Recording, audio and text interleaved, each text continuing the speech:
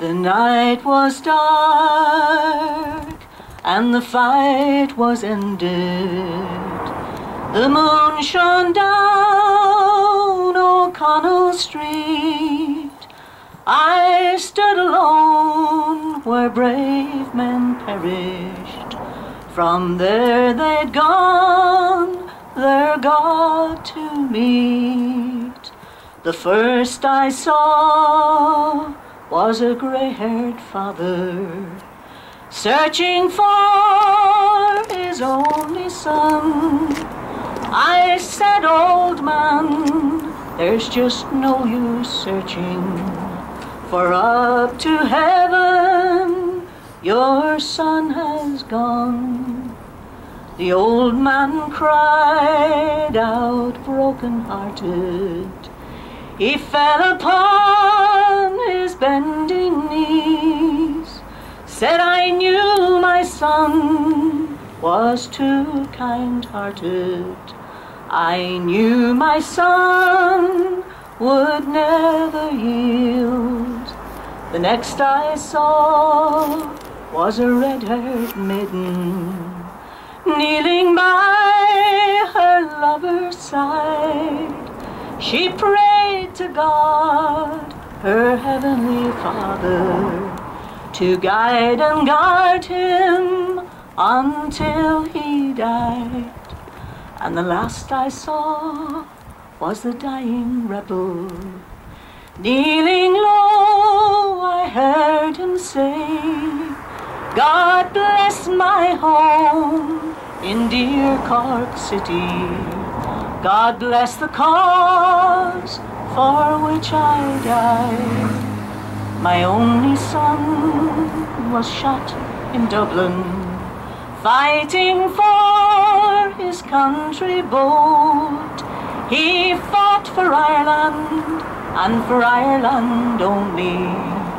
The harp, the shamrock, green, white and gold. Thanks, Bernie Carroll, for that lovely song. I now call on Joe McHale to read the roll of honour of the East Mayo Brigade. The East Mayo Brigade extended into South Sligo and parts of Roscommon, and you will see two names in particular, a couple of names, and the Nearys and the Mulrennan family in that.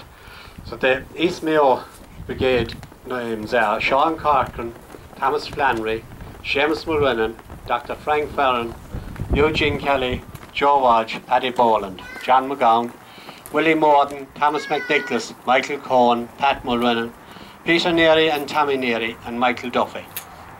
But being a historical year, I think we also should remember the rest of the volunteers who died in this county. And we start off with John McBride, was executed in 5th of the 5th, 1916. Peter Sears from the Neil was killed in action in July 1920, but not in this country. He was killed out in the Indian Mutiny. John Ballas and Duke Kennelly in 23 as well. Sean McNeil, Ballycroy, died in hunger strike in the 19th of the 4th, 1940. Michael Gahan on the 3rd of the 6th, 1974 in Carter prison. Frank Stagg on the 12th of the 2nd, 76 in Wakefield prison, died in hunger strike as well.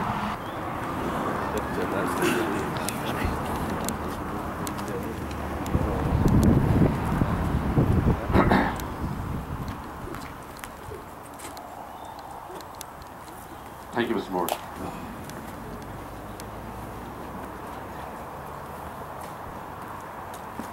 The proclamation is going to be read here by Brendan Hughes. And Brendan Hughes is basically in the uniform of the Irish Volunteers, the rifle, the belt, etc. Brendan is also, Brendan's father was P.R. Hughes, who was commander of the 3rd Battalion of the South Mayo IRA Brigade. So for that reason we have asked Brendan to come along this afternoon and read the proclamation. Public Naheran, the Provisional Government of the Irish Republic to the people of Ireland. Irish men and Irish women, in the name of God and of the dead generations from which she receives her old tradition of nationhood. Ireland, through us, summons her children to her flag and strikes for her freedom. Having organised and trained her manhood through her secret revolutionary organisation, the Irish Republican Brotherhood, and through her open military organisations, the Irish Volunteers and the Irish Citizen Army, having patiently perfected her discipline, having resolutely waited for the right moment to reveal itself, she now seizes that moment.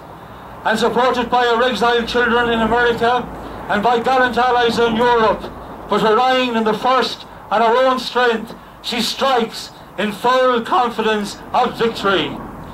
We declare the right of the people of Ireland to the ownership of Ireland and to the unfettered control of Irish destinies to be sovereign and indefeasible. The long usurpation of that right by a foreign people and government has not extinguished the right, nor can it ever be extinguished except by the destruction of the Irish people. In every generation, the Irish people have asserted their right to national freedom and sovereignty. 6 times during the past 300 years, we have asserted it in arms. Standing on that fundamental right, and again asserting it in arms in the face of the world, we hereby proclaim the Irish Republic as a sovereign, independent state. And we pledge our lives and the lives of our comrades in arms to the cause of its freedom, of its welfare, and of its exaltation among the nations. The Irish Republic is entitled to, and hereby claims, the allegiance of every Irish man and Irish woman. The Republic guarantees religious and civil liberty, equal rights and equal opportunities to all its citizens, and declares its resolve to pursue the happiness and prosperity of the whole nation and of all its parts, cherishing all the children of the nation equally, and oblivious to the differences carefully fostered by an alien government which has divided a minority from the majority in the past. Until our arms have brought the opportune moment for the establishment of a permanent national government, representative of the whole people of Ireland and elected by the suffrages of all her men and women, the provisional government hereby constituted will administer the civil and military affairs of the Republic in trust for the people. We place the cause of the Irish Republic under the protection of the Most High God, whose blessing we invoke upon our arms, and we pray that no one who serves that cause will dishonour it by cowardice, inhumanity, or rapine. In this supreme hour, the Irish nation must, by its valour and discipline, and by the readiness of its children to sacrifice themselves for the common good, prove itself worthy of the august destiny to which it is called. Signed on behalf of the Provisional Government, Thomas J. Clark, Sean McDermott, Thomas McDonough, Pádraig H. Pearse, Eamon Cant, James Connolly, Joseph Plunkett. Gordimelia Mahagut, thank you very much for coming along, and I'm now going to call on Bernie Cardle to conclude the proceedings by singing the national anthem.